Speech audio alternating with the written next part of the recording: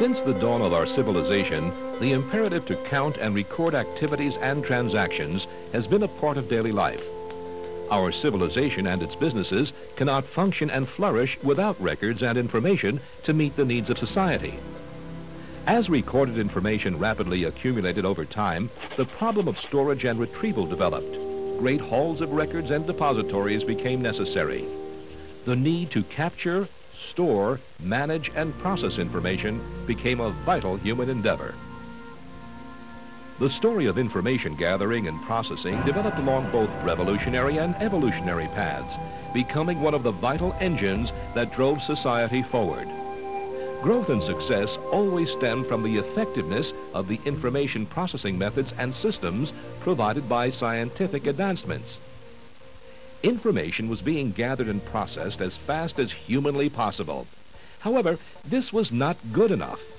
The momentum for our 20th century emerged in 1834, when an eccentric English genius wrote, "The whole of arithmetic now seemed to be within the grasp of a mechanism.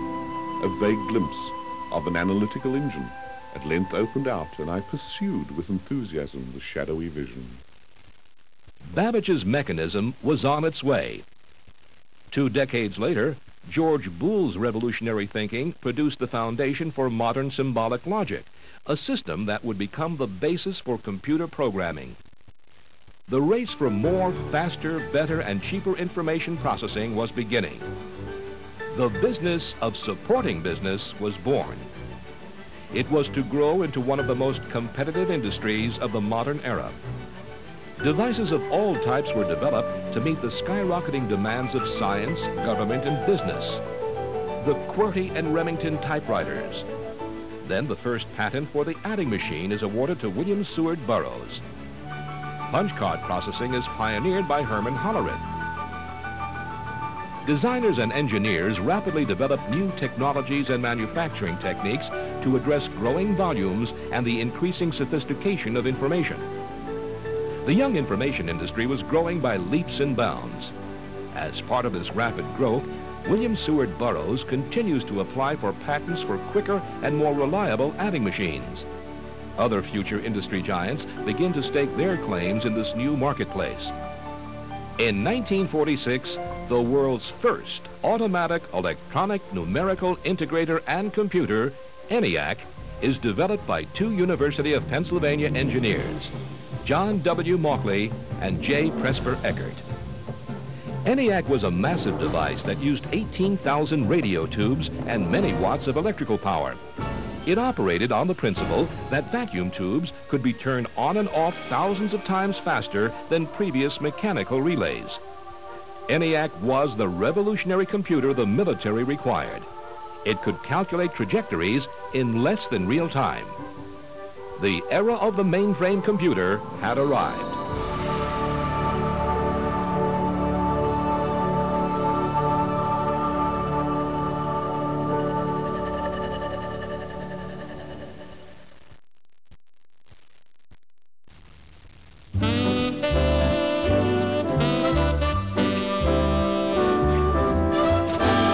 World War II is over. Now worldwide reconstruction begins. It's the start of the most rapid growth in manufacturing, trade, and commerce in history. Worldwide, the information processing needs of governments, business, and industry have never been greater. Based on the success of ENIAC, business support organizations establish electronic R&D facilities. The computer is moving rapidly from the lab to the office environment. Due to the success of their first computer, Mauchly and Eckert joined forces with Remington Rand to ultimately bring ENIAC to the commercial marketplace. Within 1 year of their joining the Remington Rand Corporation, Mauchly and Eckert developed and announced UNIVAC, the Universal Automatic Computer. Researchers at Bell Labs. Bardeen, Britton, and Shockley's invention of the transistor blossoms into commercial use by the Sony Corporation, who starts selling transistor radios in 1952. Electronics as a science is now developing into an industry of its own, with unique historic influences and landmarks. In 1954, the first practical silicon transistor is introduced, followed in the same year by Texas Instruments' release of the first germanium transistor. By the end of 1954, 20 electronic computers would be in full operation in the commercial marketplace, rapidly becoming indispensable to business people. In late 1954, the Fortran programming language is introduced, followed in 1955 by Grace Hopper's development of Mathematic and Flowmatic, the initial genesis of the COBOL programming language. The peripheral business begins to emerge in 1955 as a major revenue source for the computer manufacturers. Punch card equipment, paper tape systems, magnetic drum storage systems, line printers, and card sorters are produced in ever-increasing quantities. Between 1958 and 1960, the pace of demand and innovation to meet those requirements accelerates almost daily. The installed base expands rapidly, and major competitors plan for future battles to hold their share of the marketplace. One major innovation of this time is the introduction of keyboard-based data entry. These systems would render punch cards obsolete in just a few short years. Also during this time, driven largely by the effectiveness of computers, more and more people are using credit cards. The frantic pace of the early 1960s rubs off on the computer industry. Typesetting by computer is introduced. ALGOL is fully defined. EDS is founded by Ross Perot. The UNIVAC 1107 is released in 1962. And for the first time, computer industry revenue exceeds $1 billion. As a result of the revolutionary demands voiced to designers by business and government, the Burroughs Corporation develops and produces the B5000 computer in 1962. The B5000 family would soon win an extensive and loyal user base. This breakthrough system would forever, like ENIAC, change the way business was to work with computers.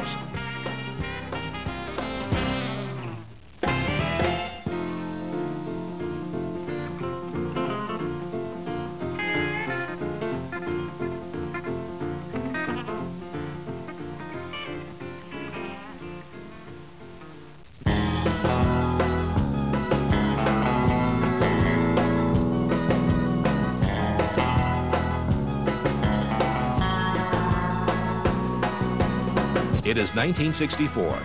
The era of mass computing has arrived. The computer now touches everyone's lives. Major innovations such as Burroughs' Master Control Program, MCP, and multi-programming, multiprocessing, and virtual memory have now been in use since late 1962. By 1965, terms like batch processing, dumb terminals, multiple stations, tape drives, and spindle memory are being heard through the halls of business. Computers have become the establishment. They now routinely compile statistics and make predictions, speed up science, and soar into and eventually win the space race. The demands imposed on the data center increase alarmingly. Operational issues escalate almost daily. The issues of cost, capacity, and access loom large and become critical decision factors. A single system might have several hundred to as many as 500 terminals, 10 or 20 printers, and banks of multiple disk packs, all requiring maintenance, management, input, and output, all at the same time. It is 1966. In business back rooms and electronic labs, another revolution is underway. Mini and microcomputers are coming into vogue. They don't require constant attention from MIS people or the full power of a mainframe computer. These minis and micros support their own printers and data storage needs. These islands of independent computing spread like wildfire throughout the business enterprise. Now, medium and small business enterprises can suddenly afford to computerize. Soon, information managers and business people must share data with other data centers to maintain mission-critical activities and compete successfully in their chosen marketplace. 1968 heralds yet another computer revolution. The Pentagon, through ARPA, has devised a packet switch network protocol and systems which allow computers to share information over standard communication infrastructures. This standard becomes the framework for distributed systems. Virtually overnight, robust networks develop beyond the confines of the local data center. By 1970, Networks are connecting to networks and databases to other databases. The credit and reservation industries have opened a new era for computer technologies and innovations. Now, they're emerging to take advantage of evolving telecommunications infrastructure. The early 1970s also saw major innovation in the areas of database technologies and the first 4GL languages. Again, revolution would change the industry. The introduction of the microprocessor created and defined another erosion in the focus on the old-fashioned mainframe computer. Soon, personal computers are offered in kit form. Hobbyists and enthusiasts were already in training for their futures. Another revolution. This announcement will reverberate throughout the computer industry very quickly. It is the release of the Unix operating system. With constant improvements in networking standards and performance, a small bank in Lincoln, Nebraska can routinely communicate with a bank in Brussels, Belgium. With the release of the latest innovative offering from Intel, the computer world takes another very significant tech turn. As the Intel 8080 is integrated into commercially available single-board computers, the term personal computer becomes a viable reality. Bill Gates and Paul Allen adapt BASIC to form the foundation of DOS. Tandy releases the TRS-80, Commodore starts to market the PET, and Apple computers arrive on store shelves and in K through 12 classrooms nationwide. By 1980, the computer, the PC, becomes available and affordable. Soon, 2.3 million of them are in use in the USA. The PC has become a true consumer product, especially with IBM's release of their personal computer line of products. The PC revolution gains momentum like an avalanche. Personal productivity tools and PC networking tools appear and sell in record numbers. The Unix operating system, first released in 1971, is just now beginning to be viewed by the industry as the potential universal industry standard. Seen as the replacement for the mini-computer, early adopters began developing platform-independent databases for this new operating environment and technology. As the number of installations grew, third-party and independent software solution providers, ISVs, began to embrace the potential of the Unix commodity platform. Industry innovators Burroughs Corporation and Sperry Corporation joined forces and talents to become the Unisys Corporation. More and more fuel pours into the PC revolution, while industry-standard databases and cross-vendor platforms begin to flourish throughout the market. By the end of the decade, many software solutions were available to provide niche applications for most business requirements and in any vertical market. PC solutions were now beginning to compete with server and database solutions created for the Unix platforms. 1989, and the world has become networked. The PC has surged ahead in innovation, creativity, capability, and astonishing price performance. The competition between Unix and PC intensifies.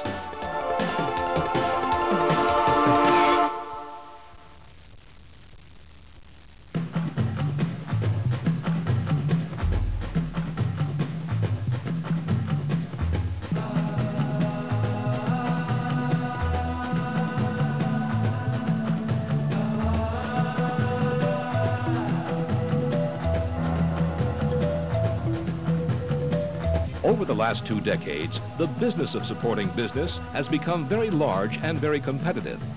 The business enterprise and the computer industry have become partners.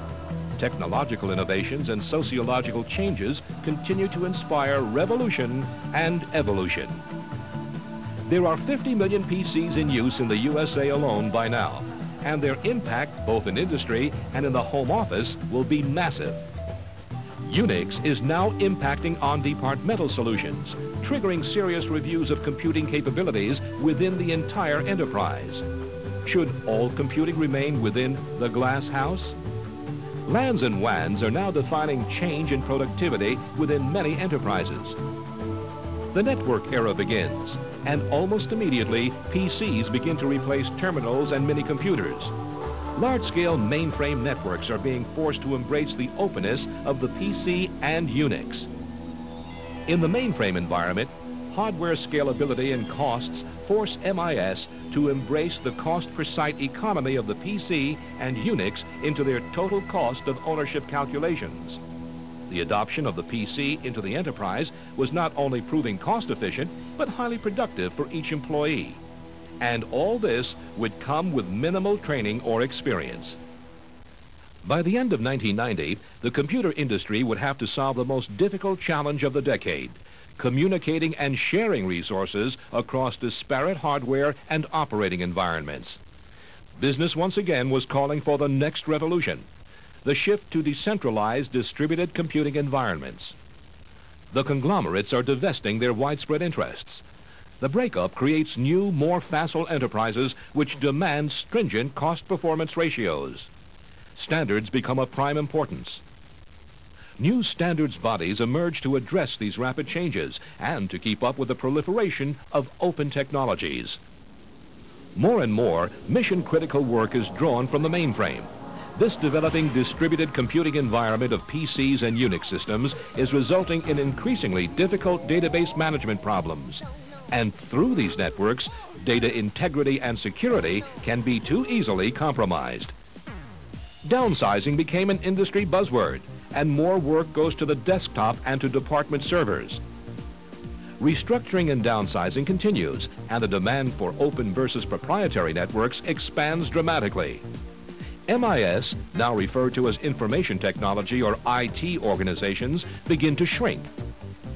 The industry will race to keep up with these challenges and are able to develop solutions, yet the required stability, scalability, and reliability does not fully meet the user's demands. Revolutionary new technologies and revisions of software continue to develop, redefining distributed environments. Downsizing now becomes right-sizing and right-costing. By 1993, the promise of the client-server environment is realized. Many enterprises have structured their entire operations around mission-critical hardware and operating environments. And while client-server functions well, these environments prove to be expensive and difficult to maintain and support. The dialogue continues, yielding more demands, more interoperability, better security, better distributed environments, better performance, easier to use, less expensive to install, administrate, and operate. And all this without compromising mission-critical, heritage application environments. Another revolution is demanded. The new client-server enterprise requires infinite scalability with access to the promise of the web to support the coming electronic commerce. The demands of this market, which include the broad bandwidth of multimedia, are challenging the telecommunications and computer industries alike. And with nearly 90 million PCs already in use in the USA alone, this is a market which represents great opportunity. And the final challenge? All this robust capability, all this openness must be efficiently managed and secured in the new global network environment. A shift to a new balance between distributed and centralized computing is emerging from business disruption and enterprise re-engineering difficulties. Open networks are becoming the new fashion statement as TCP/IP becomes the future industry standard. The information era has begun. To compete into the next century, enterprises are demanding a server-server, network-centric, multi-vendor, multi-OS, multi-database environment, which is scalable, affordable, and efficient. And they want it now. And the industry is poised to respond.